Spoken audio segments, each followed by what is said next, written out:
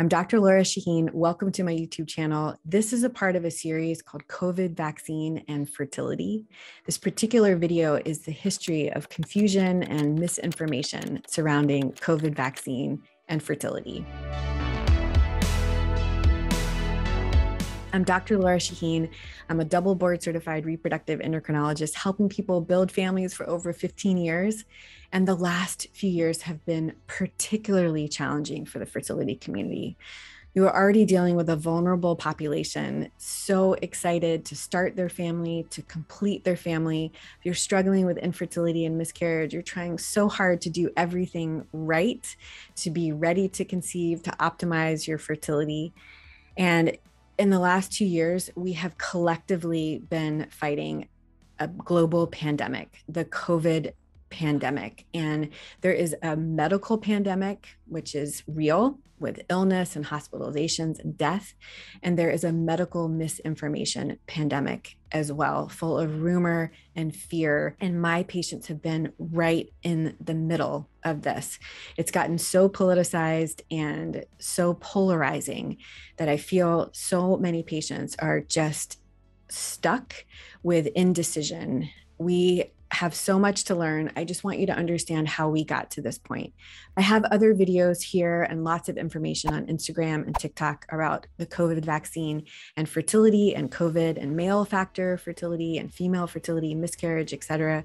COVID vaccine and pregnancy. All this information is there. This particular video, I want you to know a little bit about where we are now and how we got here. How do we have access to a vaccine that can keep pregnant women safe, but yet they're one of the lowest populations of people to actually be vaccinated. Part of this comes from confusion and medical misinformation. So here we are at the beginning of 2022. In the United States, close to 80 million cases of COVID have been detected.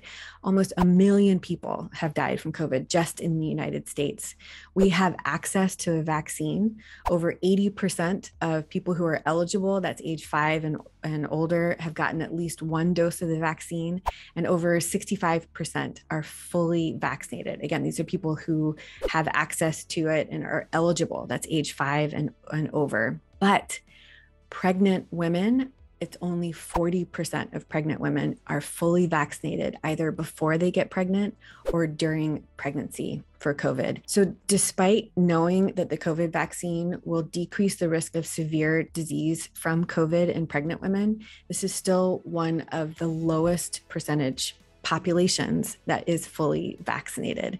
Pregnant women are more vulnerable to viruses. We know that from measles, chickenpox, and lots of other viruses, and COVID virus is the same. There's a higher risk of ICU admission, severe disease, and even death from COVID if someone contracts it when they're pregnant, and that getting vaccinated will decrease the risk of these severe outcomes, but yet people are still afraid of getting vaccinated. Fear is the number one reason that pregnant women say they have not gotten vaccinated. So almost as soon as this vaccine was available, rumors started about fertility. And how did this get started? It started with a petition that showed up on a German website on December 1st, 2020, recommending to stop vaccine trials due to the potential risk that these vaccines might affect fertility. This was started by a former Pfizer scientist named Michael Eden. He's the one who put the petition up. And he was arguing that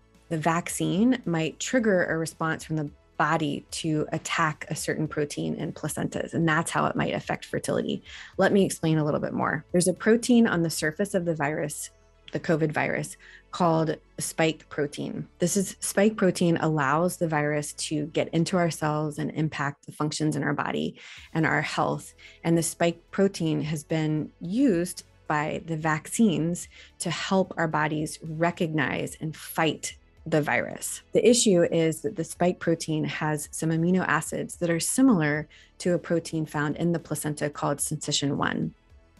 And the worry is that if the body is going to be attacking the virus because it's been vaccinated, then your body might also attack the placenta. The issue is that these proteins are only similar by 4 or 5 amino acids.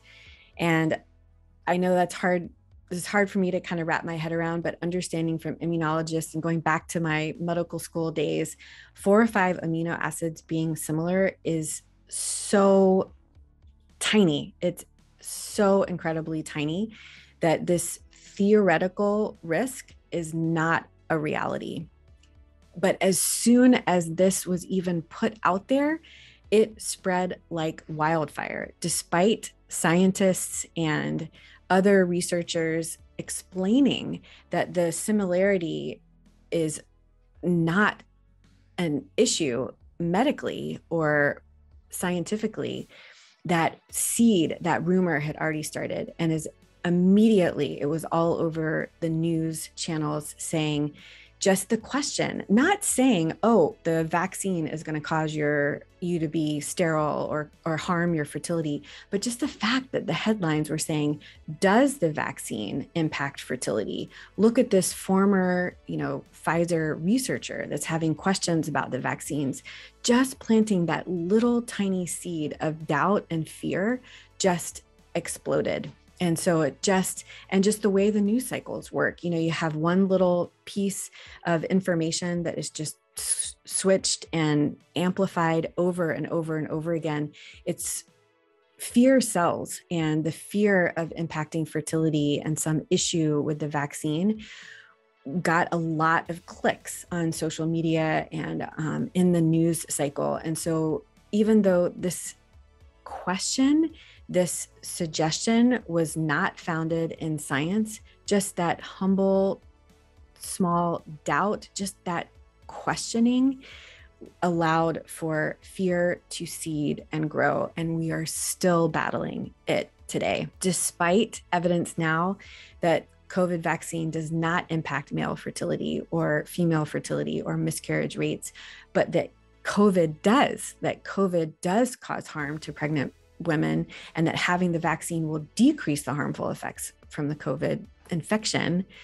We still have people scared to get the vaccine, all because of this initial rumor that just got incredibly amplified. Social media is full of misinformation, and medical misinformation has been such a hot topic, especially in this pandemic. There is incredible growth in social media, specifically anti-vaccine accounts since the beginning of the pandemic. On Instagram, the number of followers on anti-vaccine accounts has increased 5-fold to over 4 million. Facebook, the top anti-vaccine pages have increased by almost 20% in the last couple of years. A JAMA article that came out in February 2022, the Journal of American Medical Association, very well-respected journal, was really reflecting on the incredible growth in anti-vaccination social media, and that the vaccine hesitancy is really coming from medical misinformation. So medical misinformation spreads.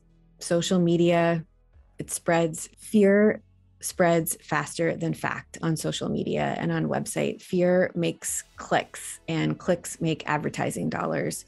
But unfortunately, the victims in this are people who are getting medical misinformation and not getting the treatment that will prevent severe disease from COVID.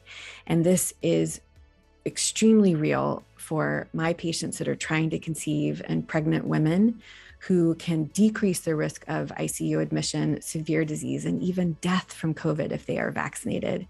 And so I want you to understand from this video and from this series that I have, COVID and Fertility, how a question, just a question, not based in medical fact, but just a question, has led to this vaccine hesitancy that has honestly harmed people. This question, not a fact, from a Pfizer researcher back in December 2020, led to so much fear that people are being harmed from it. And I want you to understand where these come from, and I want you to understand the amount of evidence that we have now that really shows that the vaccine does not change sperm counts. It does not cause female fertility. It does not increase the risk of miscarriage. I want to go over that in each part with you in this series called the COVID vaccine and fertility. But in this video, I just wanted you to understand where this medical misinformation originated. I hope you learned something from this video. If you did, like this video, comment with questions that you have, subscribe to this channel for more information, and stick around for more learning.